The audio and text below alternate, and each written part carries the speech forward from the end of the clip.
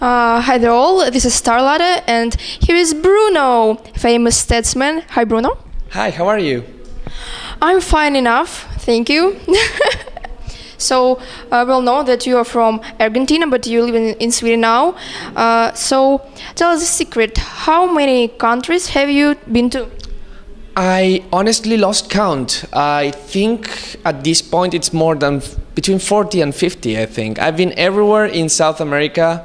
I've been, of course, to North America and pretty much all of Western Europe. So, yeah, a lot of countries. I've traveled a lot, fortunately, and I want to keep traveling. Wow, so can you choose the favorite one? It's really hard. It depends. For example, if I want to go to the beach, I'll go to Mexico. They have the best beaches. If you want for living, I really, really like Sweden. But for example, if I want to, what else can I say? Oh, yeah, Italy to eat, because you eat amazing there. As I know, you visited the city center yesterday here in Kiev. I had a little tour, and you even tried borscht, as I know. Yes. So can you share your emotions with us? Well, I mean, this is surprising because every time someone tells me, what do you like to eat? I tell them, I eat anything except red beets. So when they told me borscht has red beets, I'm like, I'm gonna try it this time. I never eat red beets. And this is not because I don't like it. It's something that I didn't like to eat when I was a kid, when I was 3, so I never ate it again. So I just had that because I wanted to have something that I would say I don't like that. Like, okay, I'm in Ukraine, it's a traditional dish, I'm gonna try it. And I loved it.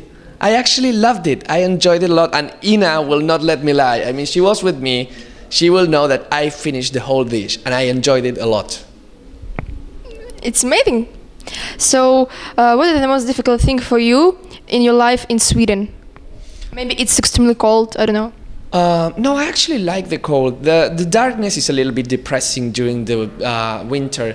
The sun, well, the sun doesn't even come up. It's cloudy all day, but it's bright at 11 in the morning, and then it goes dark again at maybe 3, 4. So there's a period where it's really, really dark all day, and it gets really sad. Most of the people at the house doesn't care because they're playing video games all day. But I'm a person that likes to go out, I like to go to the shop, I like to go to have a drink or something. And it's going out and saying, oh, everything is dark again, I don't want to. So yeah, that's a bit hard maybe. Yeah, well, weather is always good for gamers. So you stay under the one roof with your colleagues. Is it hard? No, everyone there is very respectful of each other. The biggest problem is having James do his dishes, because he always uses all the dishes and then he never cleans, and you're trying to find the bowl. So you don't find it. You go to the dishwasher and it's not there. You go to the stand and it's not there in the shelf either. So you go to James' room and he has 10 dirty bowls. I was like, James, you should wash your dishes. But other than that, they're amazing people. Okay, everyone knows that foreign players are very popular with Ukrainian girls.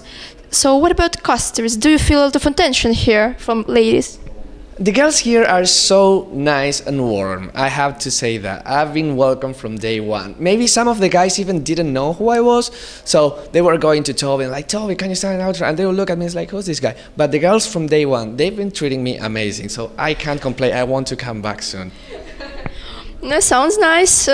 So you're pretty famous with your style. And you maybe can be an expert in this sphere, I guess. So, can you tell who is the most stylish Dota 2 player in the world? Wow. Okay, so there's not a single answer to that. I like Voss because he really likes wearing pink colors. He's not scared of using some colors that some people say, this is a bit weird, but he has this, I would say, like bravery of just not caring about what he wears. So there's him. Then there's PCT, it's a Chinese player that he likes wearing trench coats, kind of like Matrix. And normally they look kind of weird, but on him they look really good because he has this kind of old man face. Like a fedora and the trench coat, he looks like a mafia guy. So he sports that really, really well. Maybe And then Aki. Aki is a guy that always is impeccably dressed. The hair is perfect. He's always having this look like... Can I say Aki is my favorite as well? Yeah, he is. He looks really well. Yeah. How many costumes you got? How many custom what? Clothes, I mean. I'm sorry, what? Come again. Costumes. How many costumes you got? Costumes, yeah. I lost count, really. I have between 8 and 10 suits and jackets here. And maybe I have the same in Argentina, that I couldn't bring anything with me. So maybe next time I will bring. But I try to buy something every couple months. For TI, for example, for TI3, I bought 4 new suits for me. So every single time, whenever I see something that's really nice, and it doesn't happen often because you can't go to the supermarket and it's like, hey, give me a yellow suit, because they don't sell it everywhere. But every time I find something interesting, I will go and buy it. And just a few days ago, unfortunately, I couldn't buy it for Stalada because I had to order it online. But I saw some amazing suits that I'm going to buy soon, and you will see it, and then you'll tell me if you like them or not. You're not only fashion guru, but stats guru as well. So why stats? Why do you like numbers? Well, my background as a computer scientist makes me that I always been into math and physics and chemistry and all that stuff, computers as well, of course. But actually, the stats were kind of a coincidence. When Dota 2 just came out, we were thinking with a couple friends that back then were working for Gosu Gamers, how we could make the scene look more professional, how could we make it look more like real sports. And the casting was perfect. The atmosphere from everything around it was good. It was like, we can add something to the casting, and that could be statistics. Because when you watch a football match, a basketball match, there's always this guy that knows, oh, this player played for the first time in 2004 in this team, and he scored 2 goals, blah, blah, blah.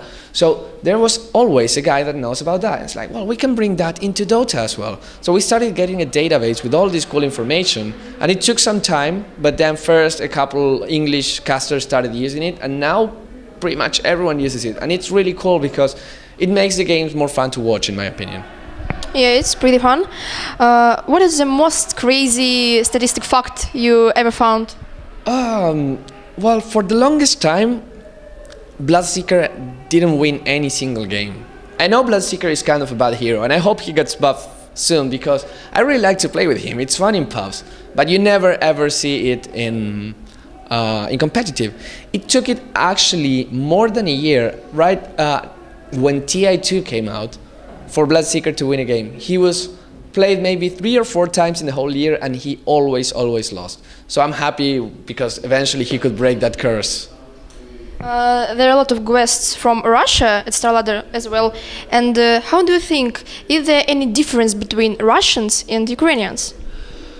I mean, you got me there because I'm trying to get in touch with the players, and the Russian language is such a barrier that sometimes when I talk to some Russian and Ukrainian players, some of them, they don't feel too comfortable with the English, so I can't really get to know them very well. Maybe I go like, hey, how are you? Yeah, good. And they just go somewhere else. So I'm actually, one thing I'm trying to do while I'm here is getting to know more of the players.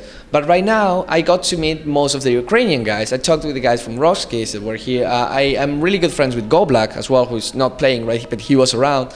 And of course, Hubos and Dandy. And now I'm getting to know Fanny as well. I think the Ukrainian players are super fun.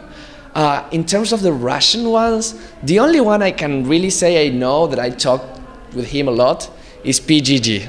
And he's a really special one, so I'm not sure if he qualifies as all the Russian players in the world. Yes, he's. And the last question, it's a question for all the girls who are watching us. Yes. Are you single? Most of the time, not all nights, but yeah, I would say yes. Okay, thank you for that funny interview. No problem. Good luck. It was nice having you here.